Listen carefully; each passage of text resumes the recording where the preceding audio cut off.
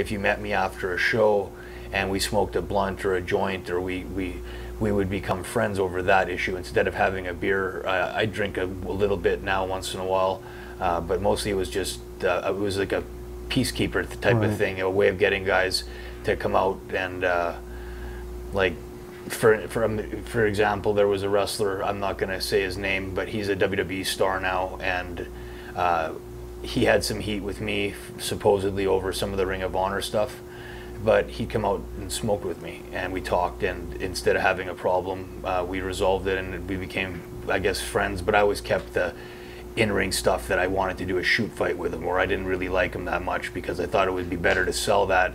For wrestling, everyone knows it's a work, but if you can sell them on something more being, you know, a little bit authentic, then it gives a little bit more reason to watch it, I guess. Sure. Like the rappers, I don't know how many rappers really hate each other that much, but if they can hype it up and make it sound crazy, Floyd Mayweather type of thing, and I think wrestling misses that. Guys are all trying to kiss each other's asses. So that's what's gone now. And is the reason to watch. Yeah, and so if I can create and like AJ Styles is a guy that I absolutely respect the shit out of, one of the greatest wrestlers ever, period. But I would say I think I'm better than AJ Styles. I think I could beat AJ Styles. I think AJ Styles was potentially jealous that I did a lot of the same stuff as him.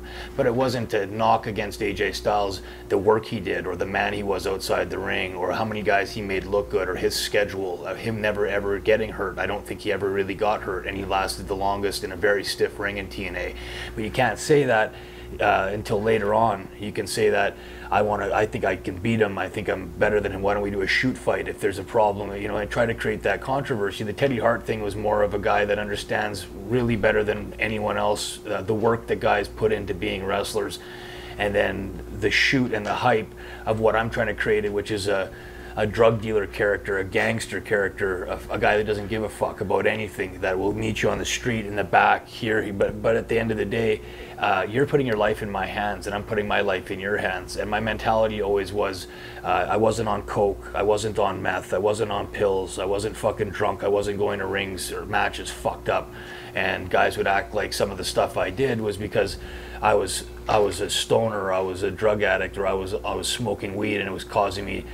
And I said, well, if anything, then marijuana was a performance-enhancing drug, because it made, I think, my performances better for a lot of stuff, and it made me heal faster so I could do a lot of these things continually, or recover faster so I could be back on another show doing a backflip off of 20 feet. But you think that your reputation, you said, was damaged because of the marijuana identification? I think the drug dealer aspect of which people weren't clear of what I was doing in the business, but they saw me with money, new gear, a lot of girls, and an attitude where I wouldn't sell merchandise.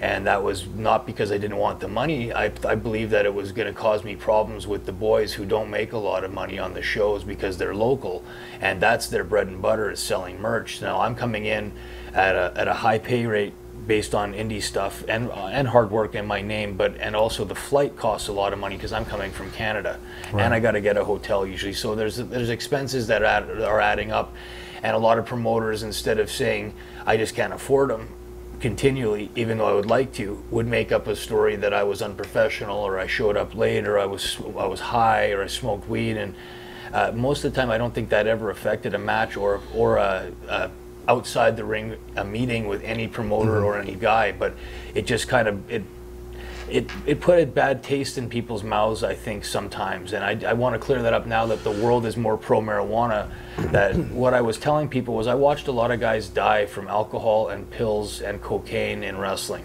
And just because I've watched it for the years I've been a fan, and I'm also involved because I'm born in it.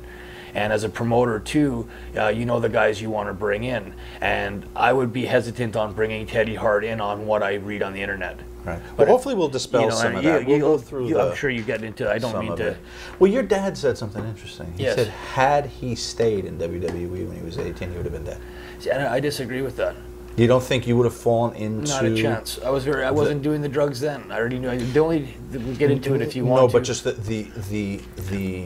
the demands of the road and the company maybe that you were in, you don't think that you could have been led astray?